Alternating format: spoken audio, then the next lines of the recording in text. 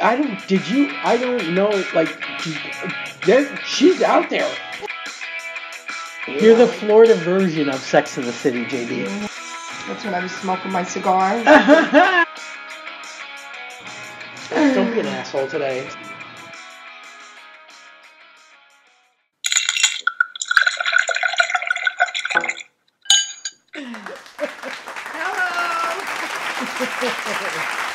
Hello.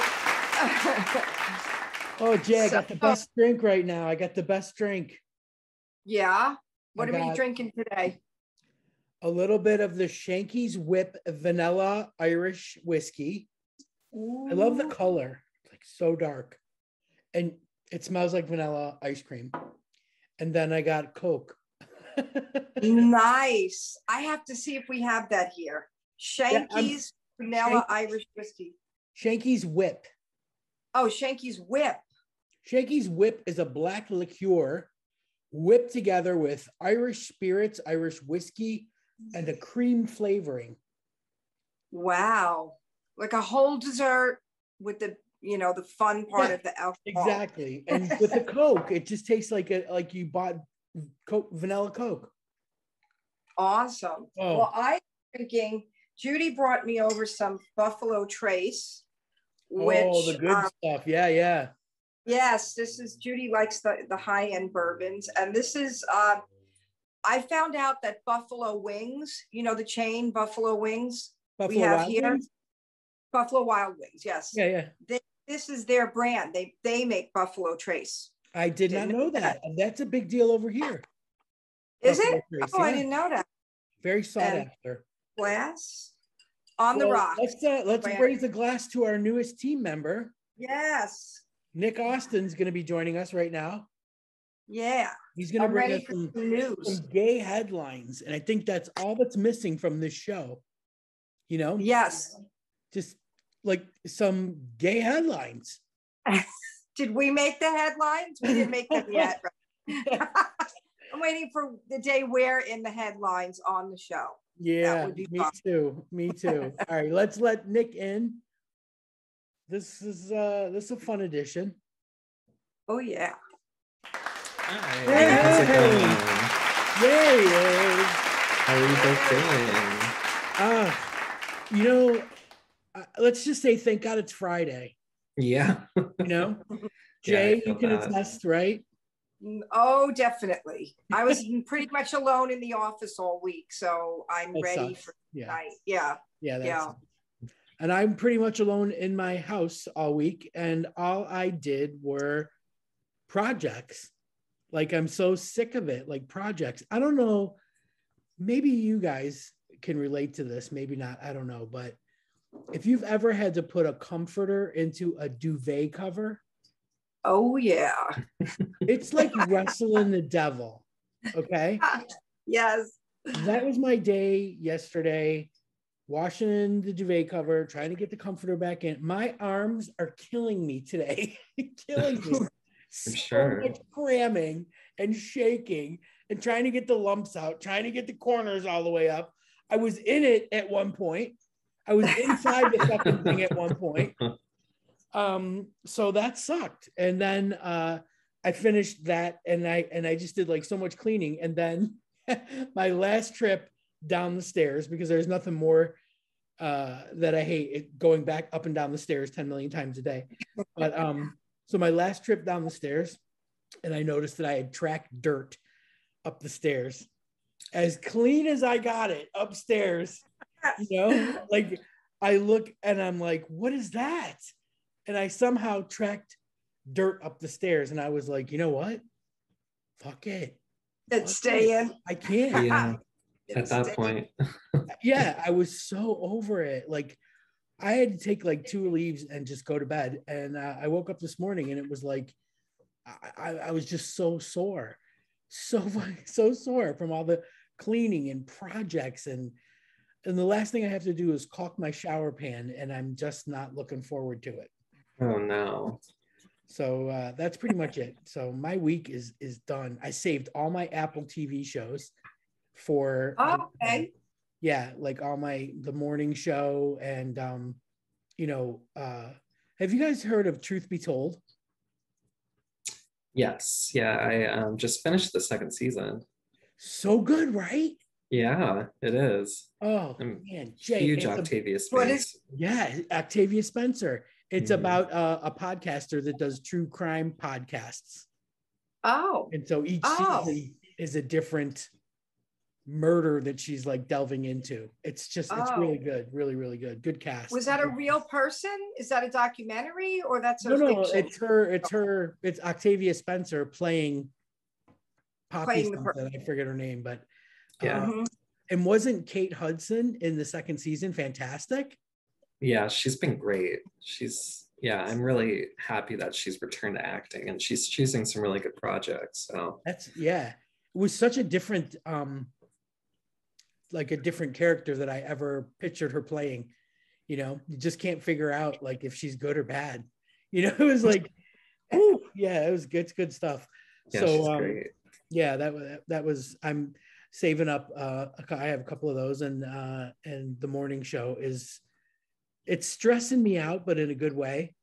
Like I've never.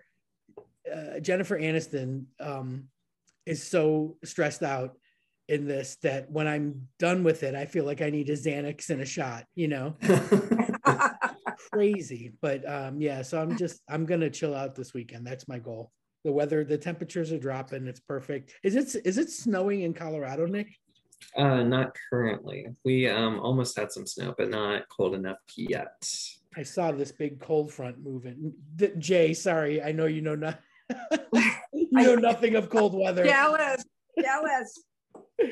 But yeah, I thought my family lives in Buffalo. They're gonna get nailed this weekend, so I was keeping an eye on that, and I was wondering if it came from Colorado. Do they have unity? Not. See, I have a not sweater yet. on. I'm pretending it's cold, but it's. I can even have the air drop down to what, 68? Yes, I have to drop the air down to wear my sweater. That's funny. So Nick, we were just telling everybody that you are our newest member, and you're going to bring us gay headlines. Yes. Every second weekend of the month. If we do this, and then air it on Sunday, so it'll be like the second weekends of the month. And I think it's like just what we need, because we're always just kind of like effing around. And I mean, we got good guests, don't get me wrong, and we got a great house mixologist. But I think the world needs to know about the gay headlines.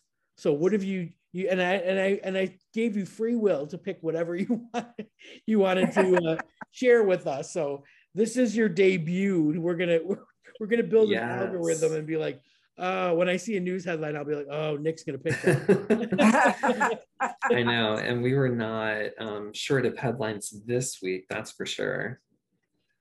I know. Should we just dive in? Go ahead. Dive in, man. Head first. Like we're just deep dive. Yeah. So first up is some casting news. I'm not sure if either of you have heard, but Sex and the City alum Kim Cattrall is joining the Queer as Folk reboot. And first of all, I just read that. Did anybody else know there was a reboot? I did not see a reboot coming.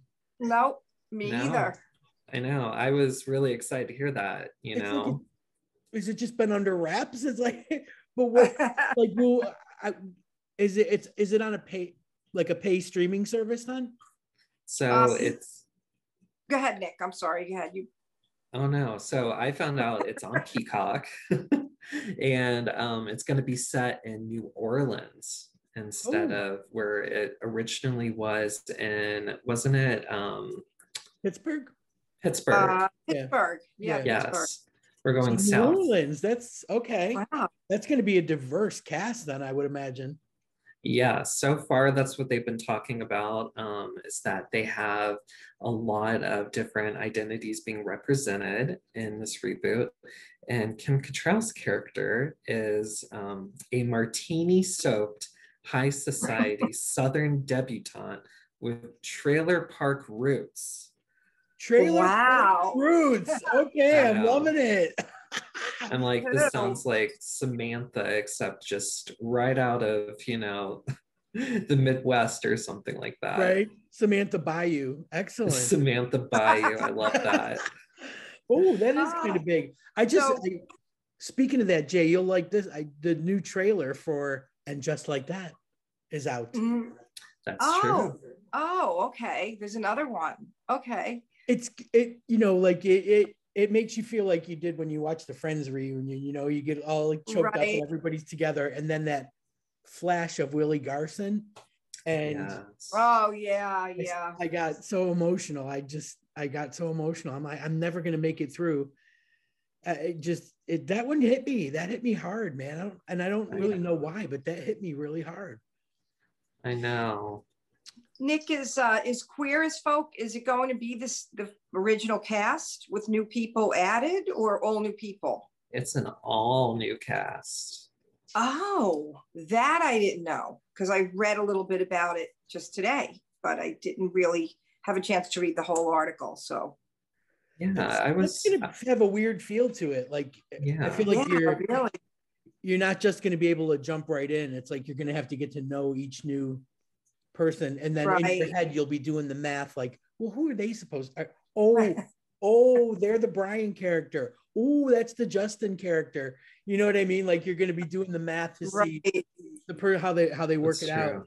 Is anybody original, like producer, director, anything? Do you know?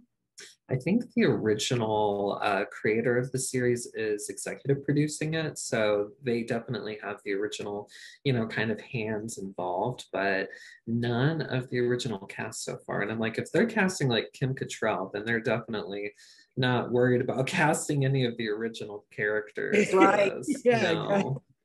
Wow. So I wonder, why do they call it a reboot? Wouldn't it just be like a new show? Like, I thought the reboot would be like the same people again, like they're doing with And Just Like That.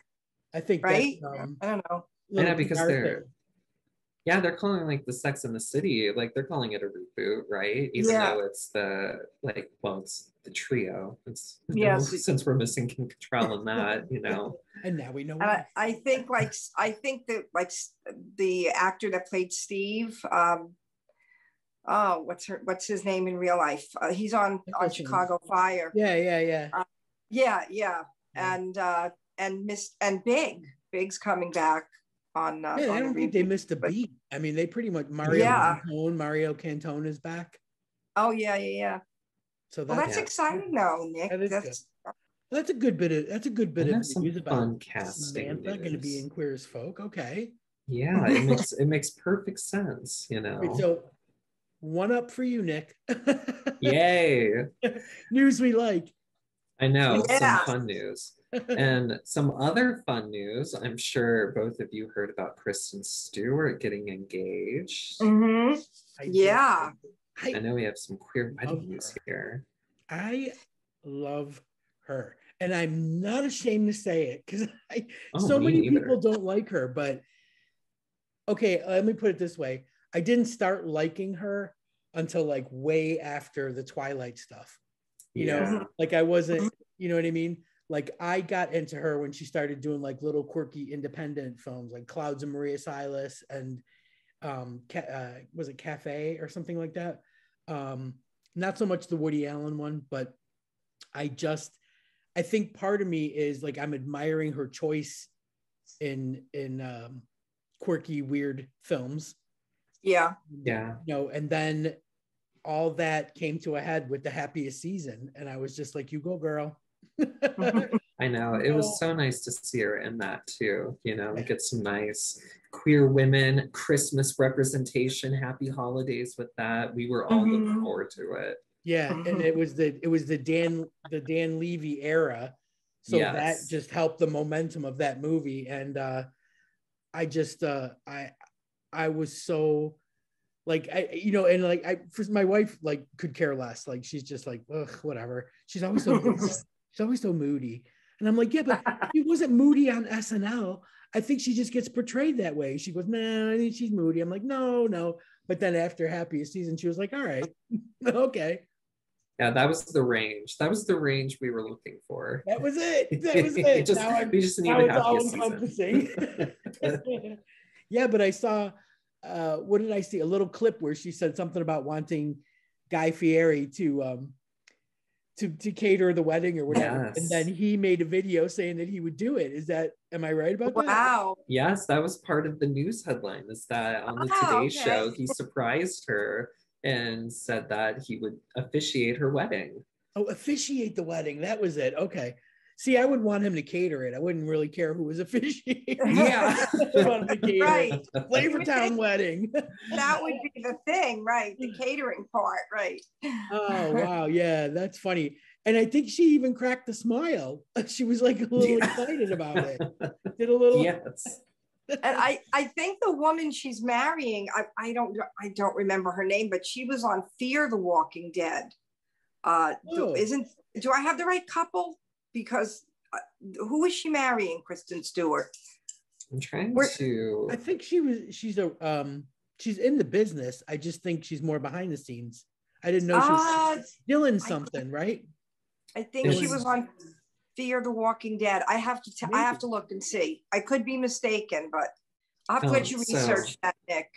Yeah, so she's engaged to Dylan Meyer, who's a screenwriter. I thought it was a behind the scenes thing. Wrong couple. Okay, I have to see. I'd love to know who you were thinking of. Yeah, who are you thinking? Yeah, I gotta, when I figure it out. I mean, I was scrolling and I saw 2 women got engaged, 2, entertainment people in the entertainment business, but I thought it was Kristen Stewart. I guess, no, you know what? Yes, I'm mistaken. I'll come back. I'll be back next week with the, to correct my mistake. That is so on brand for you, being like one women. step behind. I blurted that out with such confidence too. Like, yeah, you did. Like I really knew. Then I knew nothing. No names. I knew nothing. I'm happy for her, and yet I'm sad because, like, I know she has a rough time in relationships, and I always wondered, is it because she was like started out kind of straight, then went a little bi, and now is like pretty much full out queer. So maybe this relationship will be okay, but I hope so. I just hope for the best, You gotta, like, especially we if all guys love Kristen Stewart now. So I'm looking forward to Spencer. I've watched the trailer like a couple of times now. So I saw it last Wednesday, and just a nice little tease. It is wonderful. She fully embodies Princess Diana. And the whole film is just a particular 3 days. It is, and if you've seen Jackie by Pablo Larraín, and it had her name is blanking on me, Black Swan, Natalie Portman. Yeah. I'm like, so if you've seen Jackie with Natalie Portman, then you know that a lot of his films have some psychological elements to it. So there are some scenes where you're not really sure if it's really happening or if it's just in her head. There's this one very gruesome scene. So be prepared for a little bit of horror elements, especially with like the score, the backing sound with it. Yeah, really? So yeah, it's not like more fun intriguing. Princess Diana. I really can't wait. It's over here, you would think that people would just be like literally obsessed, with The Crown and movies like this. They don't really. It's very black and white. They either love them, the royal family, or they absolutely despise them and they want nothing to do with them. Interesting. And I feel like the news tries to walk this fine line where they're not negative about them, but they're not entirely positive, Yeah. So it's a really weird thing. But when The Crown comes out, it's like, clear your schedule that weekend. We're binging it from front to back. You know what I mean? Like, gonna watch the whole thing. And I feel like I've learned more about them by watching The Crown than I ever would by reading anything over here, Well, yeah, I'm sure it's incredibly biased, the news, depending on like what source, if it leans more conservative or more, I'm trying to think of more of like a liberal term over in the UK, but I'm sure that the news is very much biased towards the royal family. Yeah, it's every time they are in the headlines, it's absolutely polarizing. Like if it's a Meghan Markle thing, it was Harry like leaving the royal name and all that. It was very, split down the middle. Like people either respected it or they thought he was a douchebag, or they thought it was her fault, or they just absolutely love her. There's just no middle ground where everybody's just like, whatever.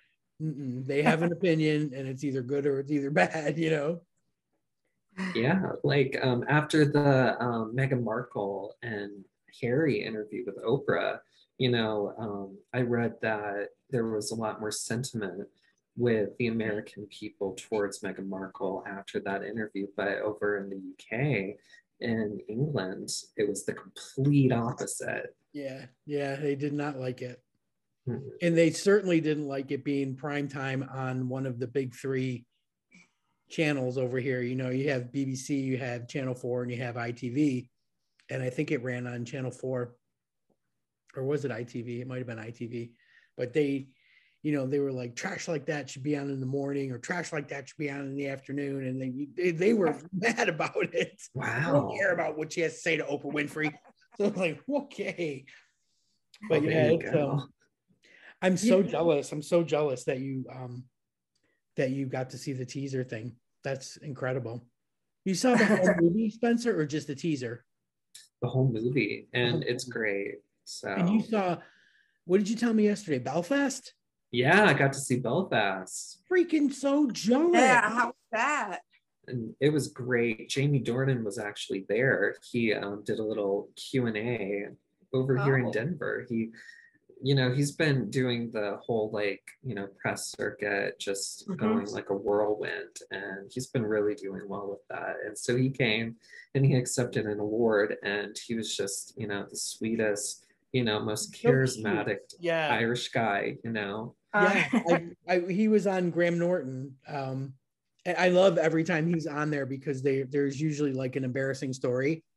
Oh yeah. And Graham will be like, didn't something happen when you were in like 7th grade or whatever? And he'll be like, oh yeah. And he just tells the whole story front to back. He's not one to just say, yeah, I don't really remember, or just like let it pass. Nope. He tells the whole story, and he's like not afraid of like looking like a jerk. I love it. Yeah, I love that too. It's nice to see, someone of his stature, someone who, is very much still considered like a sex symbol for different populations, to be so, naked self-deprecating, with his, very self-deprecating, like that's just who he is. There's a few people over here that have really surprised me, because when you think of a British person, when you think of a Brit, the first thing that comes to mind is little posh, a little uptight, Yeah. And like I always thought that about like so many of the celebrities, and I don't know if it's just because like I faithfully watch the Graham Norton show, because he seems to just put people at ease, or maybe it's because there's a lot of them out there on the couch at the same time and they feel a little more comfortable. It's not all about that. But Kate Beckinsale really surprised me about how crazy funny she is. Like I just always thought of her with the locked jaw and being very proper and everything, and she's not. She's super funny. Like I'll see him on Graham Norton, and then I'll be like, oh, I got to follow them on Instagram. And her Instagram is absolutely hysterical too. So like I'm learning so much more about these people over here. I think they've got two sides to them, when they're out in public or whatever, they're a little bit more uptight, and when they're their Instagram, it's just she cracks me up. It's true. It's true. They're not the stuffy Brits that we think they might. They have like a really decent sense of humor, and they don't even mind if it's about them. It's great. Yeah, that's huge. Well, the next news is a little bit ridiculous if you want to think about it. So it's in world news, So Russia has come out and has deemed local LGBTQ activists as quote unquote foreign agents.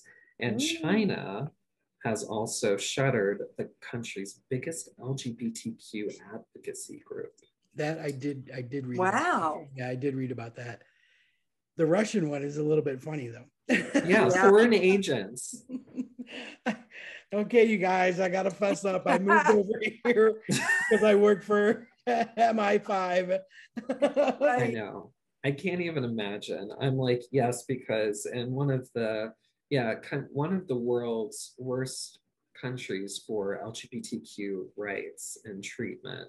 And it's like, yeah, activists are, just kind of seeping their way in to disrupt Russia in all of its glory. I think really so they can arrest them on a bogus charge. Oh yeah, because they just throw people, they just throw everybody in jail and have a sham trial with no evidence. So yeah, that's a setup for political prisoners, I believe. No, yeah, it's true because that's what they've done with any type of opposition activists in Russia against Putin and anyone in political power. So to call them foreign agents does allow them to be able to do that. Yeah, I know, but just the term, it's baffling. In this darkly comedic way. Yeah, like not to make light of it, but I did start watching a show on Netflix called Q Force. Yes, yeah, I've seen it. It's great. Jay, have you heard about what is that? No, I'm looking for new Netflix. Yeah, it's a cartoon, and Sean Hayes from Will and Grace. Oh, Jack, yeah. Right? Sean Hayes. I love him. That's Jack, right? Yeah, he does the voice of the main character. Him. Wanda Sykes does the voice of another main character. A lot of great people in it. Dan Levy, Fortune Feimster. And it's about these spies that got banished because they were gay. So they sent them to West Hollywood. Of all places. Of all places. They send them to West Hollywood.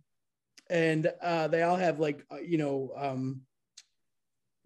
fake jobs, like interior decorator, and Wanda Sykes is a mechanic at Pep Boys, but yet they're these spies and they haven't had a job in 10 years because the agency has just kind of forgot about them. Yeah. So they're trying to like prove themselves, and it is just so funny. And they're so fat. I watched the whole series this afternoon. Like they're only like 25 minutes, not even 25 minutes long. And there's only 10 episodes, but funny as I'll get out. The voice of the director didn't hit me. It's Laurie Metcalf from Roseanne. Really? Yeah. Oh, I kept trying to figure it out. Like, I know that voice. I absolutely love that. Do the cartoons look like the people? A little bit. You can definitely tell. The Fortune Feimster one was pretty Yes. Down to the curly blonde hair. Yeah. The Wanda Sykes, it was everybody's eyes kind of look like they would, but it's really, really funny. They have like the hacker, the mechanic, the brainiac mechanic, the hacker, and the drag queen is hysterical. Because it's perfect. Master of disguise. Yeah, it's great. It's weird. And then there's a straight guy that's stuck with them. Is like he's the most crude, ridiculous version of straight. Like down to the hair on his arms, right? The hair on his arms and the curly. Oh man, so good. It's actually so good. I'm gonna look for that. We need Q Force to infiltrate Russia. Exactly. That'll be the next one, right? When this headline starts getting, picking up steam or something, that'll give them the idea for the next series. Yes. That's hysterical. I mean, it's not, but it is a little bit. That's sad. Because you can see how it's gonna go. You can see the direction it's gonna go. In the China, like that was. Part of me thought, I can't believe it's just happening now. Like, I can't believe they didn't shut that down like years ago because they're so, like, but it's just, it makes you appreciate where you are. That's true. No matter how bad you think it is, that's all you have to do is think about what it's like in another country. Mm-hmm. Totally. That's absolutely true, especially because our next news item is based here in the United States. And if you're looking for some Schadenfreude, in Visalia, California, school board member Christopher Pope, who had berated a gay teacher about his sexual, quote unquote, sexual relations, had to resign in shame after. Now that is some great news. It's crazy. It's crazy though, right? Wait, the resigning. So the man who he's a part of the school board, and he berated this teacher who's openly gay for his sexual relations, using the term sexual relations. And he had to resign because of the comments he made about this teacher. Okay, good. All right, that's a good thing then. Yes. we love some Schadenfreude there. We love I love a revenge story. Yeah. Yes. And where was that? Where did that was in Visalia, California. It's so liberal out there too. I know. That's what I was thinking. Wow. Yeah. California's strange because the further you move inland from the coast, the more conservative it is. I actually have a friend who lives out in California, and she lives in Inland Empire, which is pretty close to LA. Well, of course, considering LA traffic, it's pretty far away, but but close enough to LA. And she says that it's one of the most conservative like cities in California. Wow. And there's just this huge divide. Huh. I never knew that. I knew there were pockets because I saw a couple of CNN reports, and I just didn't catch, like where they were interviewing these people in their MAGA hats and stuff. And I was like, oh my God, I knew it was California, but I was just like, all right, well, California is pretty big. Like maybe they're just mountain people, but there are a few big pockets of, like redneck counties, as I call them. Well, yeah. Really? Wow. Yeah. And you would think that it would be like kind of like the opposite of Texas, where there's like, like maybe one or two like blue pockets in the more densely populated urban areas. But in California, it's pretty split. That recall of the governor there, Gavin Newsom, that was pretty close. Yeah, I was pretty panicked. I was panicked. Yeah. Like I knew that Terry McAuliffe was going to lose in Virginia because just the way Biden's numbers were plummeting, out there. I just said, if they don't pass the infrastructure bill and the Build Back Better bill, he's got nothing. He's got no platform to promote, in his campaign. So when that didn't happen, I was like, yeah, he's not gonna win this. He's not gonna win this. So yeah, it kind of, it makes me nervous because I feel like just like there was a liberal blue wave Democratic uprising, to get Biden into office, I feel like it's going to swing the other way. And it's going to be an uprising of the QAnon, conspiracy theorists, Trump loving mouth breathers. And then we're all in trouble. Yeah, we're going to have to wait till the midterms to see people like Marjorie Taylor Greene and Lauren Boebert, who unfortunately resides in Colorado, to see if they pistol packing weirdo is right. Yes. I forgot about that. Yes. Oh my gosh. Oh. We have to wait till the midterms to see if they'll be unseated, because if they're not, then I have a very sinking feeling about what's going to be. I do feel like if Congress gets together and censures Paul Gosar for that crappy video that he made, his fantasy cartoon video of himself killing AOC and pulling out swords on Biden. He's a goddamn senator, and he's putting this stuff out on Twitter. So they're calling to censure him. So if they do that, if they can actually agree to do that, then I think people like Marjorie Taylor Greene and Lauren Boebert, I think they'll finally have something to fear because they've gotten there's no consequences to their actions ever. No, yeah, for the things they say and the shit that they do up and down the halls of Congress. You know, like they should have been kicked out a long time ago. I mean, at least they booted MTG from her committees, which but it's still not enough. It's still not enough. No, it's not. Yeah, it's terrible. What's happening over there? It's ridiculous. And did you want to hear the final big news item? Yeah, we've got 5 minutes left, so yeah, let's hear it. Let's get it. So I'm not sure if either of you are big on TikTok. You know, if you're big TikTok fans, a little bit, yeah, a little bit. I have to be really bored to start, but I do have a TikTok account. I will say it. Yeah, me too. I know. I think I need one. I don't have one yet. You will get sucked in, JD. You'll get sucked in if you do. Get sucked in by fat farting babies. That's yes. I feel like I'm not cool. I don't have a high level of coolness anyway. So like, I think I could raise it a little with TikTok. I'm not sure. I feel real old when I'm on it, but yeah. Even I feel old, and baby. I'm in my 20s here. So what happened on TikTok? Yeah, so TikTok. So they're known as the Old Gays.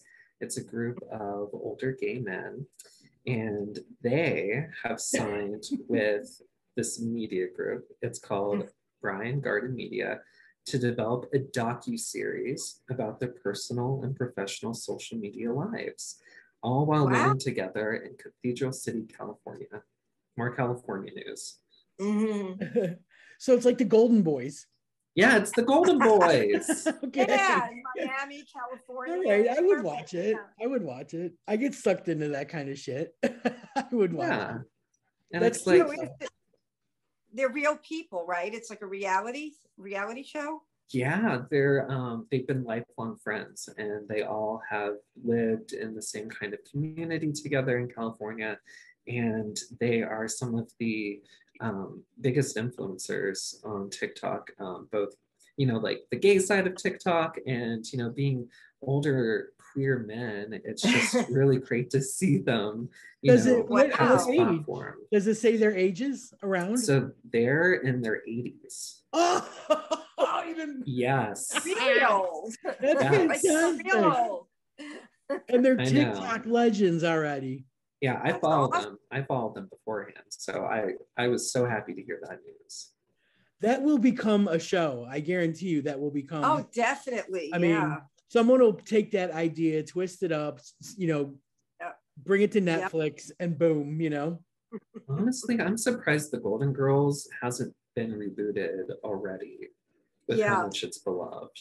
What's funny? I have a friend up in Buffalo that runs like a local, like regional theater, and they're doing an original Golden Girls play. And every time I post pictures from it, I die laughing. I'm like, oh my God, this is so bad. This is so bad. But yeah, they're still. Oh yeah, iconic. They're timeless. Iconic. Yeah, they are so good. It's so good. Yeah, I love. I follow Frank DeCaro and his husband Jim Colucci, and Jim wrote a book about, the Golden Girls thing, and I wanted to order it, but I felt like I saw so much of it like online. I was going to let that cool down before I, my interest peaks again, and I order it. But I mean, you can't go wrong with them. They're just fantastic. We just did a 500-piece Golden Girls puzzle last month. Oh yeah. That is true love right there. Right? This is a Sunday afternoon, just drinking tea and doing a puzzle. I have the Golden Girls game. It's like a little board game, and you win cheesecakes. The things that you win are cheesecakes. And when you win all 4 types of the cheesecake, then you win that round. Oh, that's awesome. I got Friends Monopoly, and you put couches on the yes, little sofas, and I'm always Joey. I'm always the pizza box. That's funny. Well, now they'll have to create a Golden Gays board game. Love it. Yeah, that would be fantastic. Love it. Jesus, those were good headlines, man. Those were good. Yeah. I'm loving the last one the best. That's gonna be good. I want to the see 80-year-old queers. Yes. Well done, man. Good first day, Nick. Good first day. Yes, thank you for having me. I was happy to share those with both of you. That's fantastic. You're picking winners, man. You're picking good gay headlines, good winners. Yes, get the gay headlines going. That's it. That's the hashtag gay headlines. Yes. And I'll have my facts straight next time. I have to get the people right in my stories. Yeah, know your gay, know your lesbian weddings. Yes. That's fantastic. Right. Well, listen, this has been amazing. I am loving this edition, and I cannot wait until the December headlines, because as the holidays get closer, people get crazier, and the gays do the holidays, they do it out.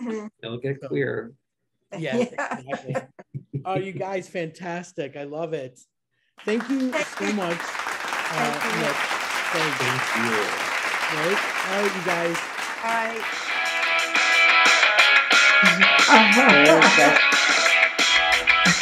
We drank way too much whiskey. Like, never stop chasing your dreams.